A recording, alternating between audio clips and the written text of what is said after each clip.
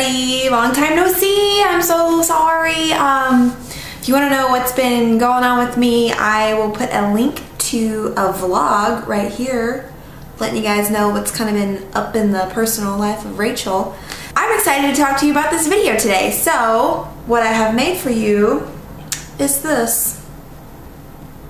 And I know what you're thinking. The title is Magic Brownies. No, not those kind of brownies. These are actually brownies made from black beans. I know what you're thinking, like it's gotta be gross, right? Well, you know, they really aren't that bad. They make this really dense, just very chocolatey brownie looking thing. If you would like to learn how to make this, then keep on watching. First things first, you want to preheat your oven to 350 degrees. Okay, now what we're going to do is we're going to take all of our ingredients and we're just going to pour them straight in the food processor. We're starting off with a 15.5 ounce can of just regular black beans that I've rinsed and drained. Next, we'll take 2 eggs, and to cut down a little on calories, I'm also going to use the equivalent of an egg, about a 1/4 cup of liquid eggs. You could substitute all of it for this, but I think it helps hold it together a little bit if you go ahead and use regular eggs as well. Next, I'm taking a little, about a 1/2 cup of Splenda for baking. And once again, you can use real sugar, but this really cuts down the calories if you use the Splenda for baking. I'm going to take a 1/4 cup of cocoa powder, unsweetened. And next I'm going to add in 3 tablespoons of vegetable oil. There's 1, 2, and 3. Little dash of light salt.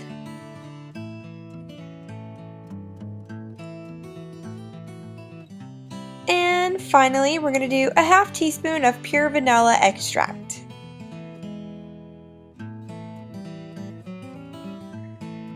Once you've got all the ingredients in the food processor, you're going to take the lid, put it right on top, and you're going to blend until everything is very smooth, about 30 seconds to a minute.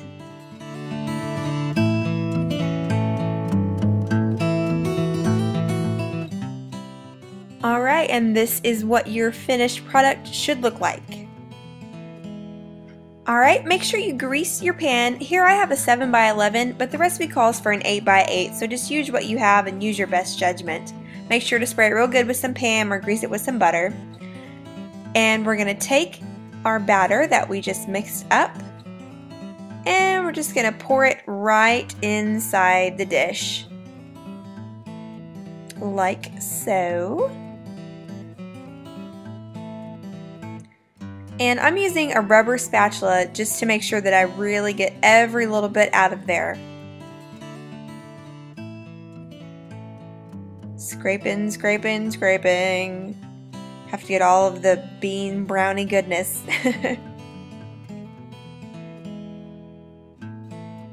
Alright, and once you think that you've got everything that you can get out of the processor bowl, just go ahead and set it down and take the back of your rubber spatula and just kind of smooth everything out. You want to make sure that it's as even as possible, just so that when it cooks, it's going to cook evenly. Alright, this looks good. We're ready to go. And take your bean brownies that you've prepared, and we're going to go ahead and put these on the middle rack in the oven. Shut the door. Hello.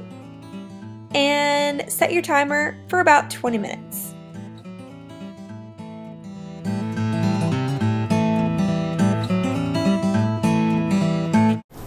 Okay, so I have the finished product here, and what I did with it once I got done was I cut it into 12 pieces. If you use an 8 by 8, you may not have to cut it in as many pieces, but I cut it into 12 pieces, and I topped it with a little ball of, this is just light Cool Whip, and I put some sugar-free caramel on top. So We're gonna taste it and see how it is. We're gonna get a little bit of everything in each bite. And so see how it's like very dense, and we'll see.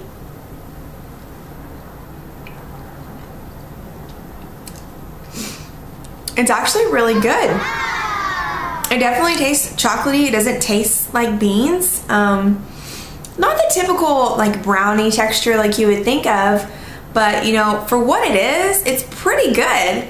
So, you know, if you guys are interested in having something sweet, but maybe not having it be as bad for you, try some black bean brownies. Your sweet tooth will thank you. See you guys later.